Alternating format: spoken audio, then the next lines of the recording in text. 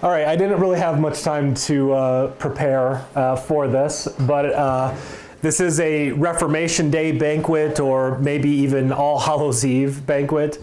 And so we're wanting to give honor to the saints who have come before us. Sometimes we have an evangelical background, a charismatic background, and sometimes the accusation is justly thrown at us that we're untethered from the past and we don't really give our due diligence in understanding our history or being connected to history. So this banquet is for the purpose of remedying that, to give honor to the saints who have gone before us, and to remember what they did, and to pay them respect, and to do so in a way that is wholesome and not superstitious or anything like that. But I wanted to honor St. Athanasius. That's who we named the parish after. And we did so because St. Athanasius is famous for resisting Arianism, which is a subordinationist theology which places Christ as a creature and not within the Godhead, not as fully divine. Arius was famously a priest in Alexander who had posited that Christ was the highest created being.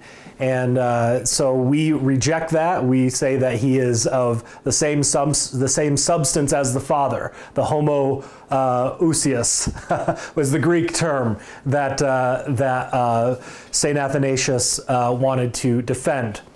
And there was a council, the Council of Constantinople, and it declared orthodoxy, it declared Christ fully divine, and shortly after that, much of the church went into Arianism. There were bishops who were very sympathetic with Arius, this priest in Alexander, and Athanasius famously defended orthodoxy during this time, to such an extent that he was actually exiled 5 times on 5 separate occasions. There were all kinds of exiles, either from the emperors or from church synods and councils. And at the same time, there were synods and councils which affirmed and defended Athanasius. And so we have kind of both things happening here. We have some in the church who are supporting Athanasius and some who are actually detracting from him.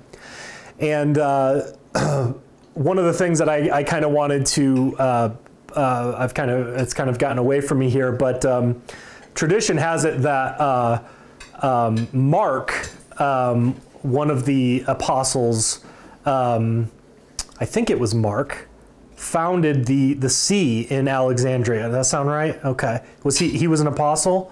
Yeah, okay. So from Mark comes the bishops. We've been talking about apostolic succession today. And 300 years after Christ, about the end of the 3rd century, you have Bishop Alexander in Alexandria. Alexandria was a major metropolitan city in Egypt at the time. And Alexander sees these children playing in the ocean, and they're baptizing each other. And one of them is pretending to be the bishop and baptize. And that was Athanasius. And Athanasius grew up in a Christian household, had a good education. But from that point forward, Bishop Alexander takes these children under his wing. And Athanasius grows up to be a deacon in that church, and he's an assistant to Bishop Alexander. He attends the first council of Constantinople that Constantine convened to declare orthodoxy and to settle this dispute between Arius and the rest of the church. So he's an assistant bishop. He's an assistant to the bishop there. And then 3 years later, Alexander he passes away, and on his deathbed, he declares Athanasius to be his successor. And Athanasius does not want to take the episcopate, but how old was Athanasius? I don't know. That's a good question. Do you know, Father Richard? I don't know how old he was at the time. Actually, no. This is something that the Arians threw at him, because there were canonical there were canons that said you couldn't become a bishop before you were 33 or something like that. And Athanasius was like 30 or something. So this was something the Arians had thrown at him. Another thing that the Arians did, they would bring charges against Athanasius that were outside of the scope of the theology of the Christology, the heretical Christology that they were pushing. For example, they brought things to Constantine the Great, that Athanasius was wanting to withhold grain supplies to Alexandria. And later on, some people claim that Athanasius murdered a bishop. Some bishop went missing, and they said Athanasius murdered him. So there was all these kinds of claims from the Arians. They were very vicious, and they were unfounded claims that they would throw at Athanasius, but sometimes they would stick. And after Constantine died, he has his 3 sons, and that becomes this unstable relationship where some of his sons allow Athanasius to come back from exile. Others of them agree with the Arians and they have him exiled. And then we have Athanasius going to the Bishop of Rome, seeking refuge there, and the Bishop of Rome then calling councils, and often, particularly at the beginning, they would do investigations. They would find Athanasius to be orthodox, found innocent of the accusations, and this is the kind of back and forth. And he would be exiled, then he would come back to the see. There may be like 10 years of peace, but then he would be exiled again, and there would be an Arian bishop who would take his see, his place of authority, and he would be there. And this was his life for a long time. He had a few years of peace towards the end of his life, but he was exiled 5 times, and finally had a few years of peace towards the end. Arians sound like Democrats. Yeah, right. Yeah, right. Exactly.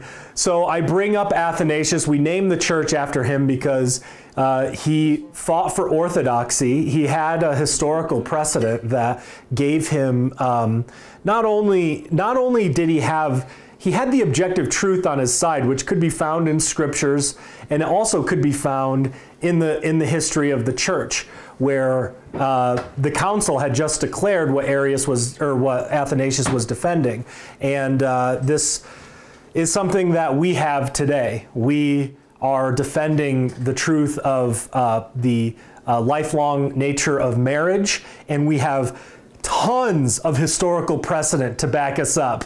We have the scriptures backing us up. Everything is on our side except for Numbers.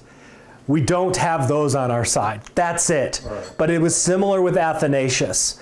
In fact, I actually think Athanasius had more allies than we do. So it's kind of a little bit difficult.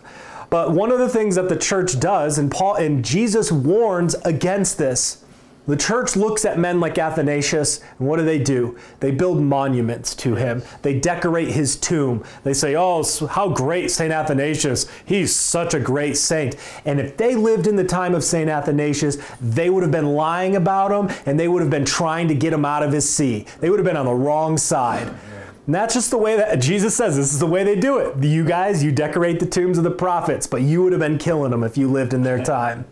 So. Right. Yeah, exactly. So we have to understand where we're at in the story, and we understand that we are walking in St. Athanasius' footsteps in a certain way. So I want to give a toast to St. Athanasius, a man who stood against the world, defended orthodoxy, and is the patron saint of this parish. To St. Athanasius.